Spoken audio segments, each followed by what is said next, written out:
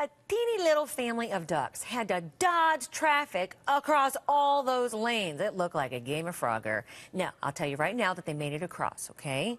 But talk about hard to watch. This is in Toronto, and if you were watching it live, I don't know that I'd want it taped. But because I knew they made it across, I'm like, okay, fine.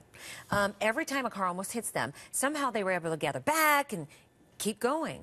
This happened in May, but it's just now gone viral. Oh, Mommy, why did we decide that that's a good idea? Now, children, follow me. Inches. Follow me. Inches. I mean, a car goes by, it blows them out of proportion. Look at this. It blows them out of their line. I don't like that. Whew. So sweet and yet so scary. Indeed. Hi, Bob. Hey, good morning, Rob.